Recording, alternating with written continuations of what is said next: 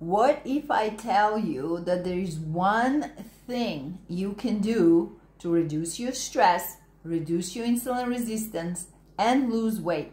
And it is easy, and it is fun, independent of your doctors, and you don't need a medication.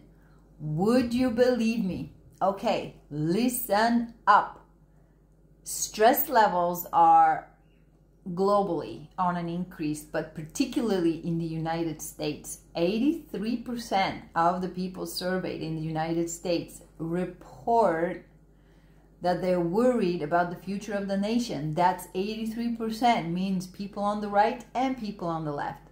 83% of US workers cite work-related stress as a major issue.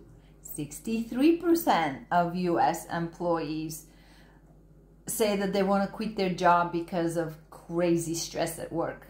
Stress is higher for women. That's because of they unfortunately are on the receiving end of more hate crimes and sexual offenses and having to deal with single family parenthood situations and childcare challenges. Studies show that chronic stress leads to elevated cortisol levels, which impairs insulin sensitivity, which is a major contributor to weight gain. Stress often triggers emotional eating, particularly craving for sugar and fat. This can lead, obviously, to weight gain, especially around the abdomen. Abdominal fat is particularly associated with insulin resistance and the development of metabolic syndrome. Chronic sleep deprivation, often caused by stress, reduces the body's ability to use insulin efficiently and therefore worsens insulin resistance. Chronic stress can trigger inflammation in the body, and inflammation interferes with the normal functioning of the hormones and insulin receptors, making it harder for the body to metabolize glucose. Stress can lead to unhealthy behaviors like reduced physical activity, poor diet, increased alcohol consumption, all of which contribute to insulin resistance.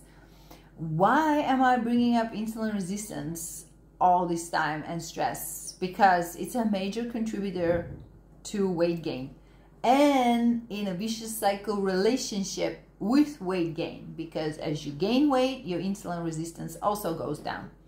So here's a study you can find on PubMed Central called Molecular Mechanisms Linking Stress and Insulin Resistance. It says, to date, there is ample evidence to support the strong relationship between stress and insulin resistance. In the current study, the one that I'm reading, they surveyed the scientific literature for possible interactions between stress and insulin resistance and found that stress can impair glucose homeostasis, working through at least 6 molecular pathways. So obviously I'm not going to go into the biology. I'm not a biologist, so I don't really want to get myself into something I can't explain.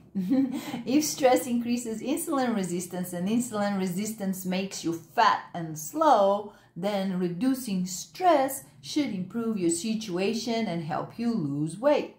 Too many people try to do the diet and exercise piece right and don't see the results they expect, but that's probably because their stress levels are really high, so they're going, they're battling the problem upstream. It's good that they're doing the diet and the exercise part, but it will be even better if they reduce stress. Some people do yoga, tai chi, meditation, but these practices are not for everybody, not appealing to everybody, or simply not accessible due to cost or location. Depends on where you live. Not everybody lives in California and has access to 100 yoga classes within a 50-feet radius. To be sure, every little thing you do does help your stress level, and to maintain healthy weight is great, but do not overlook the easiest, most fun way to help yourself. Drum roll. Increase oxytocin? Sounds scientific.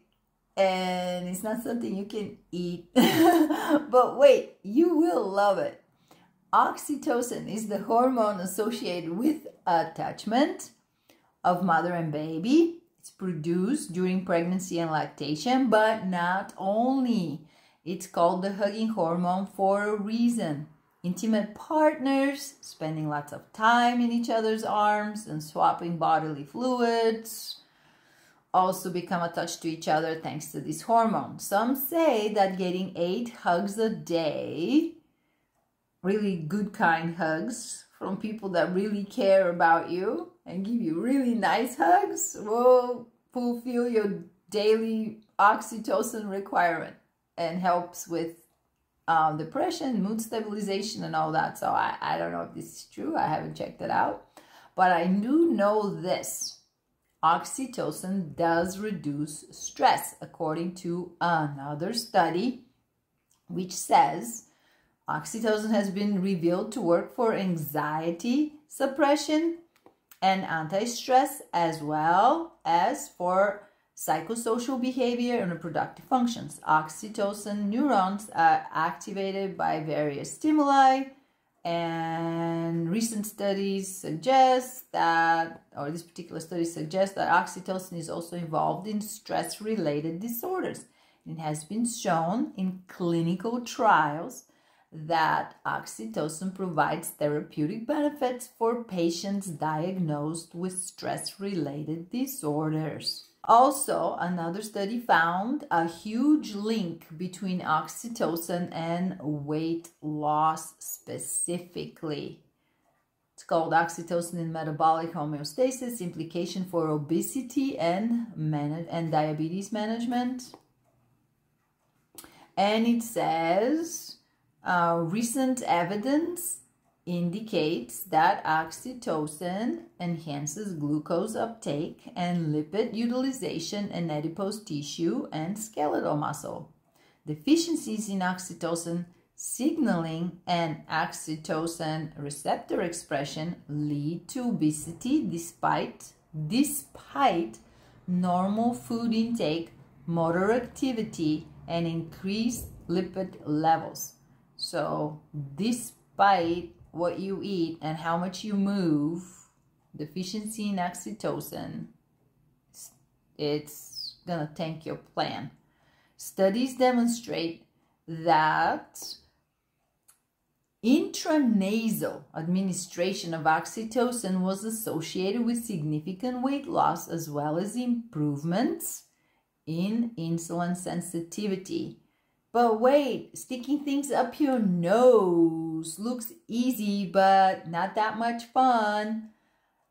I promised you an easy and fun way to improve your insulin sensitivity, reduce stress, and lose weight.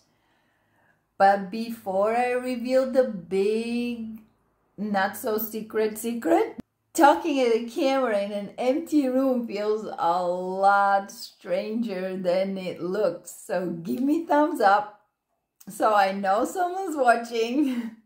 Subscribe to the channel and YouTube will show this video to more people. So let's check this out. The role of oxytocin in dog owner relationships. A number of studies have shown that when dogs and humans interact with each other in a positive way, for example, cuddling, both partners exhibit a surge in oxytocin, a hormone which has been linked to positive emotional states. Do you have a dog? Maybe you have no one to cuddle with and you have a dog. You are underutilizing your dog. Perhaps dogs are the angels on earth after all. If you have a dog, you can cuddle, play, take it for walks, hikes, and bike rides. It can go with you almost anywhere. It will listen to your gripes, never judge you, always wants to please you. It will be your buddy, your therapist, your trainer on the trail. And it will never tell anyone what you do in the bathroom. It appears now there is one more reason to call a dog man's best friend. Many people report better sleep with a dog nearby. Quality sleep is crucial in regulating hormones and affects insulin sensitivity. Dogs thrive on routines and they can help their owners have more consistent schedules for eating, for how they structure your day, both of which are important for managing insulin resistance, because better routines is less stress. You always know what's coming. Dogs get people moving, and yes, regular exercises improve insulin sensitivity. The exercises reduce stress, and obviously it helps with weight loss as you burn more calories. Dogs provide emotional support and improve mental health for their owners, which reduces the likelihood of engaging in bad behaviors like overeating, overdrinking at night by yourself, that kind of stuff. My dog, that's my dog, she wakes me up to cuddle with me every morning. I never say no.